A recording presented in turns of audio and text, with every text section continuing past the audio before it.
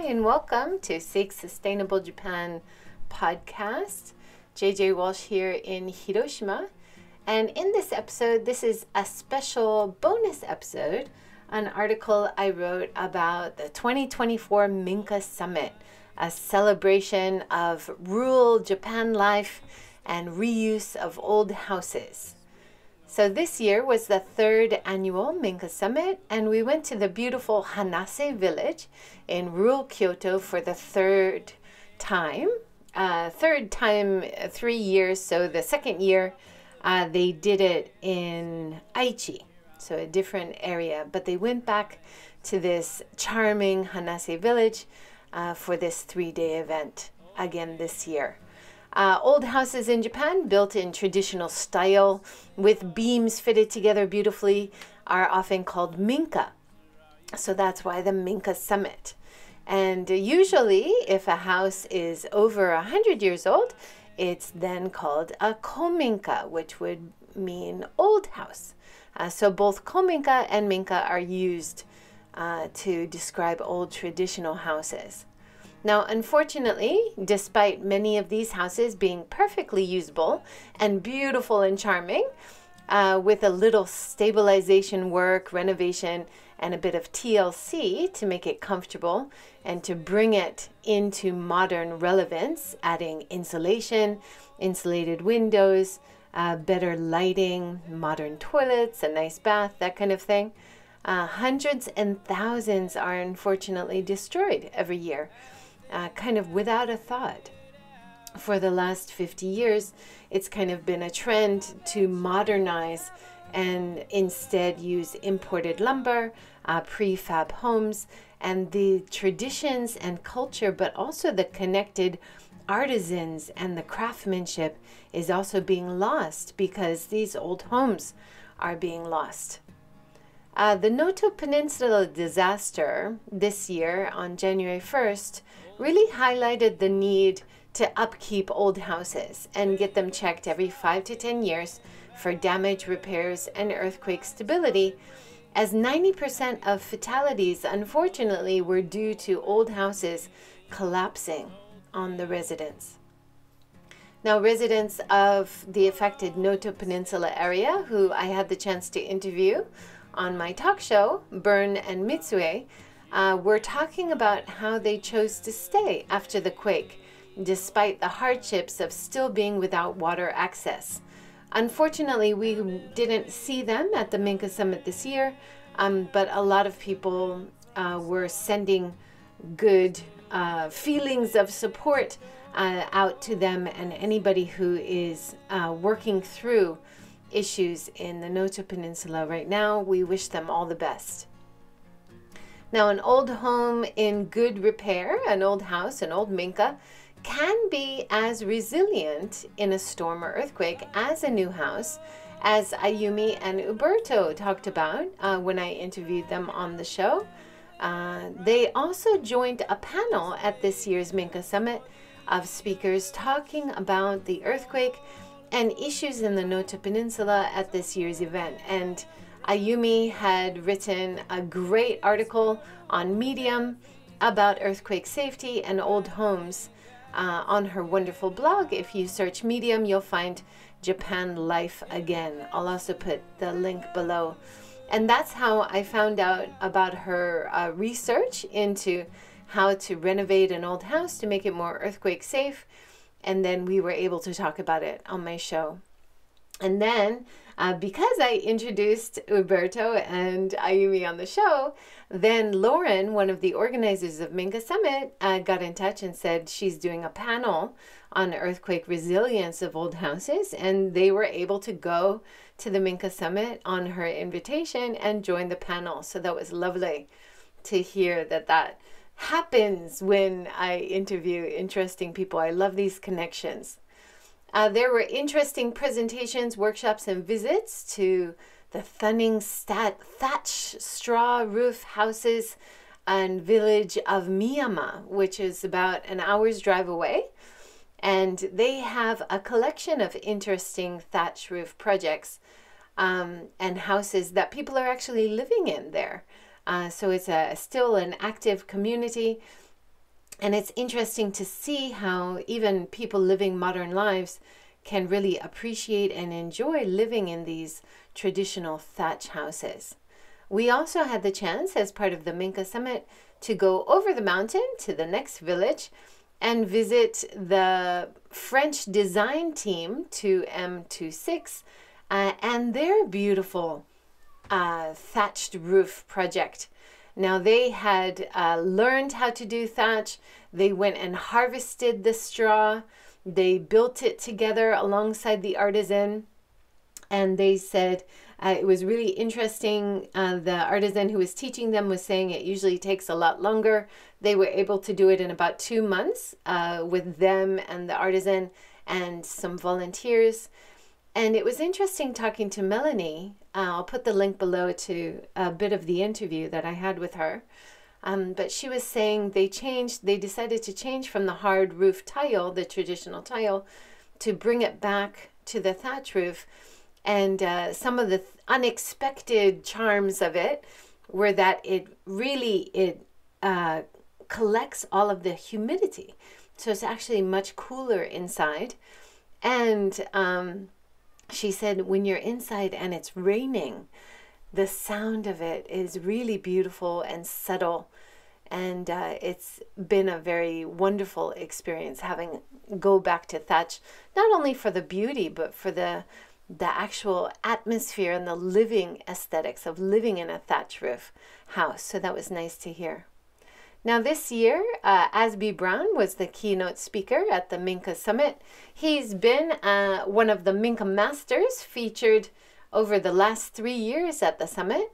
And this year he gave a fantastic keynote speech about falling in love with traditional temple architecture when he first came to Japan as a grad student, and some of the lessons and insights that he has learned over his many years, passionate about all kinds of architecture and design in Japan.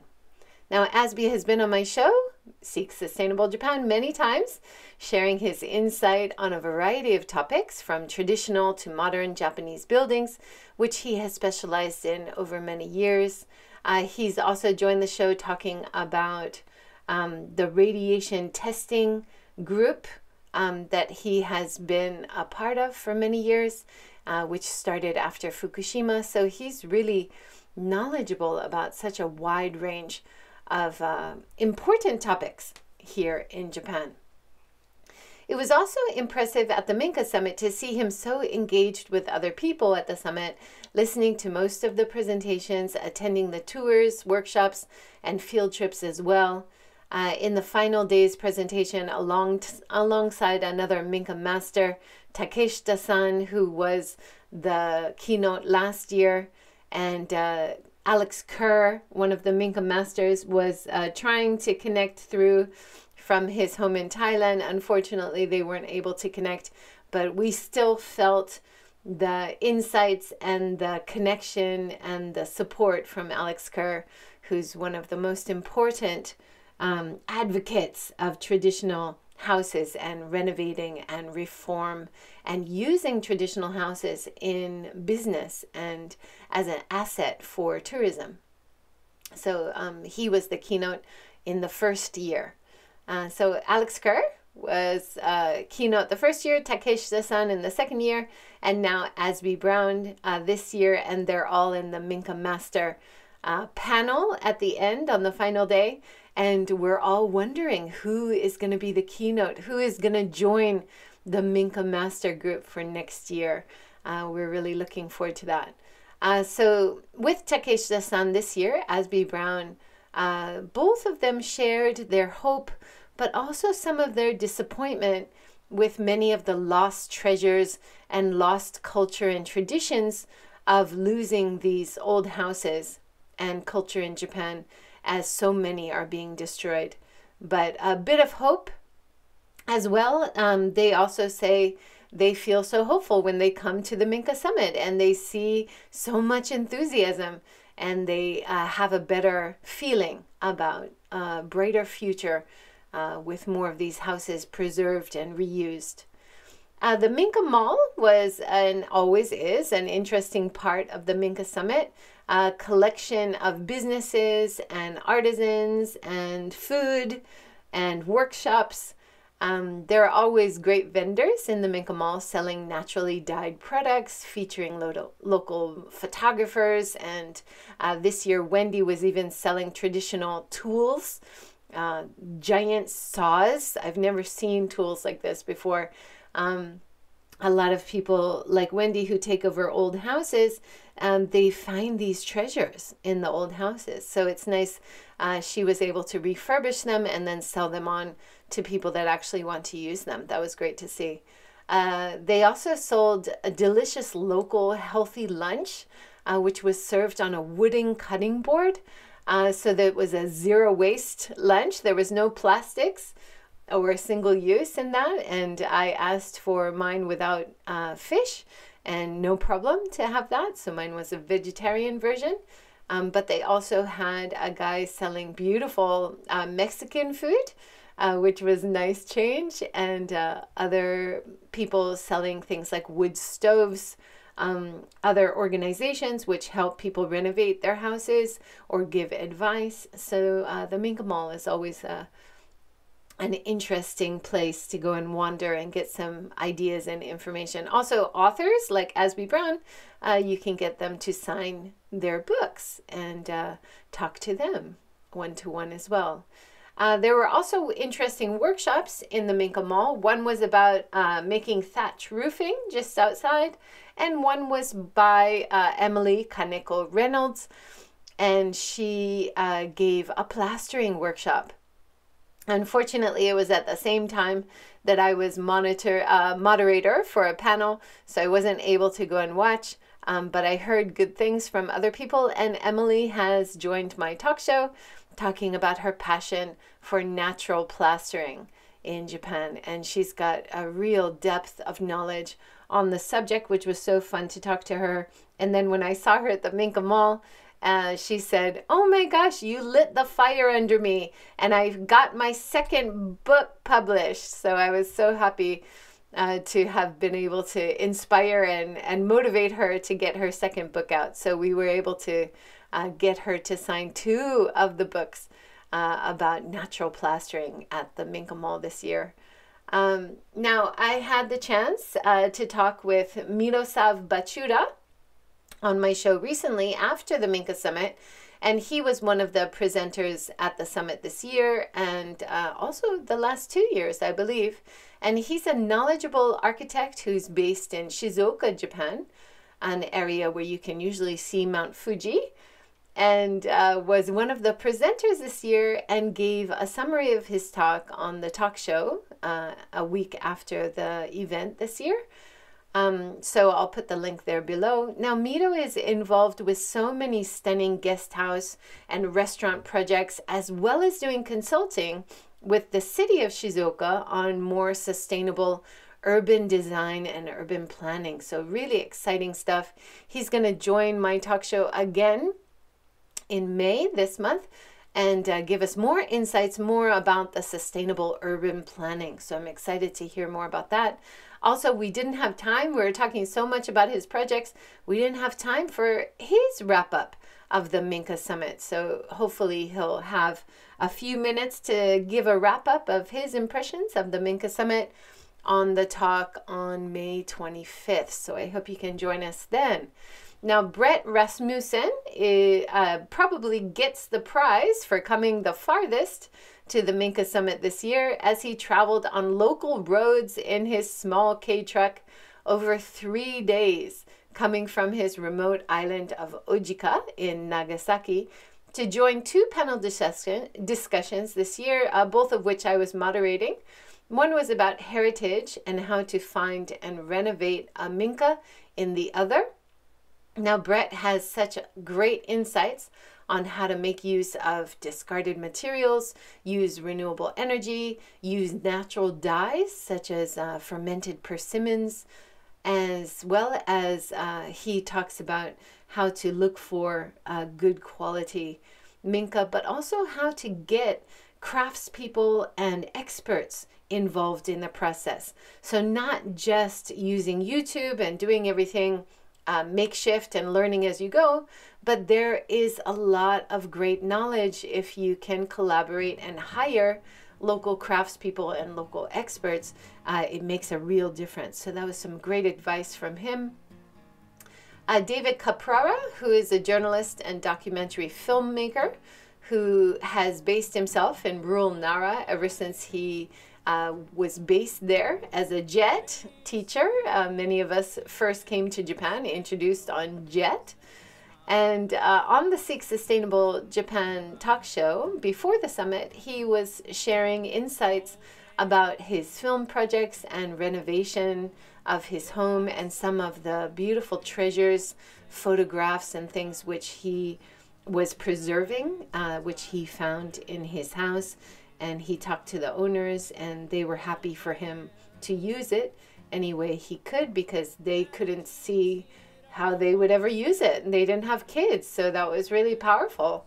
On the panel about how to find and renovate an older home, he also had some great insights and really gave the advice to really get to know your area and just keep looking until you find a house that for some reason just ticks all your boxes. So he was actually looking for a house to buy for about 10 years and then finally found the place that just seemed to fit him. Renovation projects, traditional design, Akiya abandoned houses, and how to fix up and find old houses in Japan is one of the most popular topics and sub-series in my channel, Seek Sustainable Japan. If you're interested in this topic, you can learn a lot from binging the playlist of over 100 interviews and visits related to the topic of how to reuse and renovate old houses and living in rural Japan. I'd encourage you to try to make it to the Minka Summit 2025 in April next year to join us and find out more about how to enjoy living in a traditional house, being part of a rural community. So many of the people I meet each year who are interested in the topic of renovating and restoring are fascinating, as well as being great fun to hang out with. I had the chance this year to see once again Lawrence, who runs a very popular YouTube channel about renovating his old house and connecting with other people who've renovated houses. Coco Lencho, and I'll put his link below. And it was great fun to see him and his friends coming all the way from Yamaguchi and his friends coming from Nagasaki all the way up to join the Minka Summit this year. So that was great to meet them and have a chance to chat with them. Other people coming from our area who are enthusiastic about preserving and reusing these old houses and living in rural Japan. Big thanks once again to the Kominka Japan team, Stuart Galbraith IV, Andrea Carlson, Laura Scharf, Vince Ning, Wendy Bigler, Derek Cameron Bliss, and so many other staff and volunteers who really made the Minka Summit event a great success once again this year. Big thanks for all of your hard work. And thank you for listening. And if you liked this podcast, please share it with a friend, write a comment. You can find me on social media at JJWalsh on Twitter. Yes, still on Twitter. Okay, it's called X. Yeah, I'm still there. InboundAmbassador on Facebook and Instagram. I'm also on LinkedIn. I'll put the link tree for all my links below. Have a great day, everyone.